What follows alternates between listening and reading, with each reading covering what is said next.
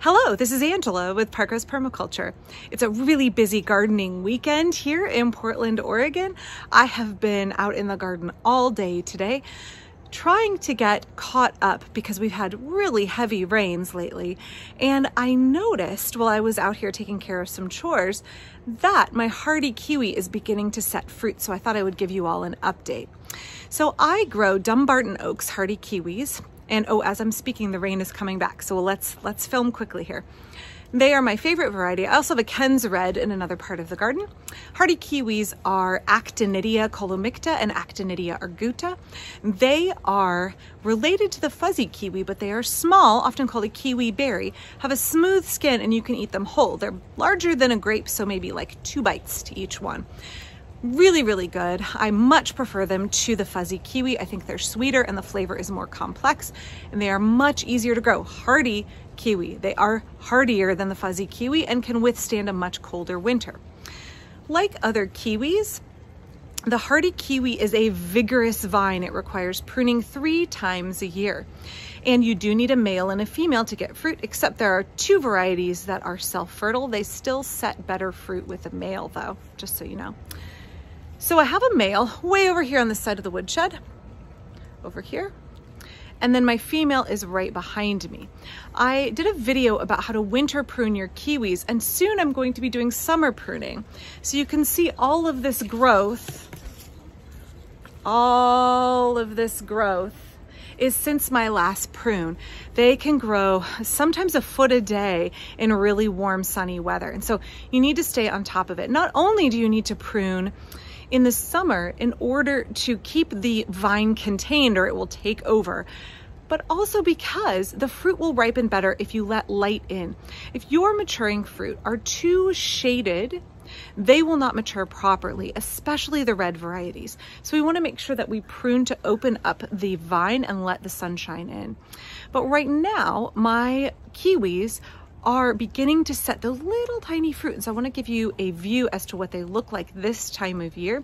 The fruit will not be ripe until the fall, but that's totally fine by me. They are a wonderful, wonderful treat and something that are really difficult to get in the grocery store here in North America. But if you want to give them the care that they require to keep them contained and productive, you can get a huge crop of them at home. And you can have 1 male hardy kiwi to several varieties of female, 1 male up to 6 female vines to go with it. So while you do need to take up space in your garden growing a male, you could potentially grow 6 different varieties of female hardy kiwis in your garden for every 1 male plant. Let me flip the camera around here real quick and show you a little bit closer look at the female plant and the baby fruits she has set.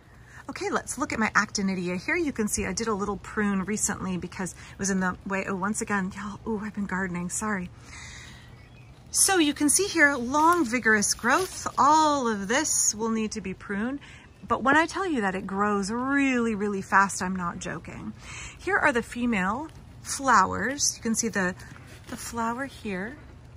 Smaller versions of the fuzzy kiwi flower. We have had heavy rain, and so a lot of the petals have been knocked off.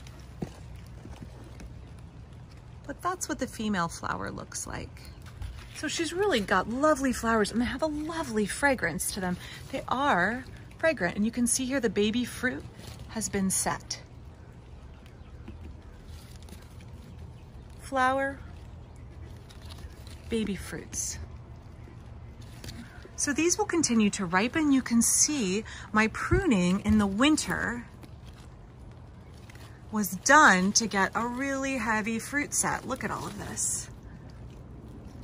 So in order to encourage these to ripen, I'm gonna need to make sure I come in and prune off all of these big vines that grow up over the top and shade my baby fruit and make it hard for it to mature. But that's a really exciting start to my year as far as kiwis go. I don't want to count my chickens before they're hatched, but boy, looks like we're going to be doing pretty well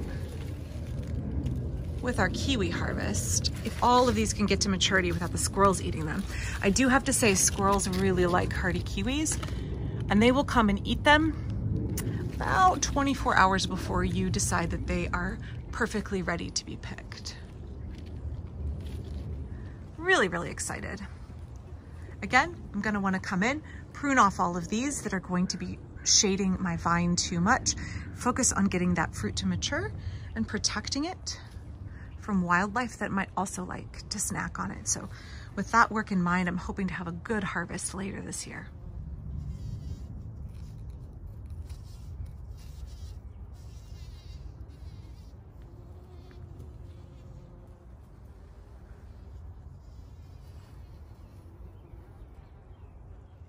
So thanks for watching today. If you are interested in growing hardy kiwis in your home garden, I suggest you look at my video on winter pruning them, and you do understand that you are committing to a large vine that can weigh 100 pounds and also have 100 pounds of fruit on it at maturity. So you'll need a strong structure, and you will need to have a pretty intense relationship as far as garden plants go. 3 times a year I need to prune this. I need to make sure that I've provided it good support and that it doesn't get away from me.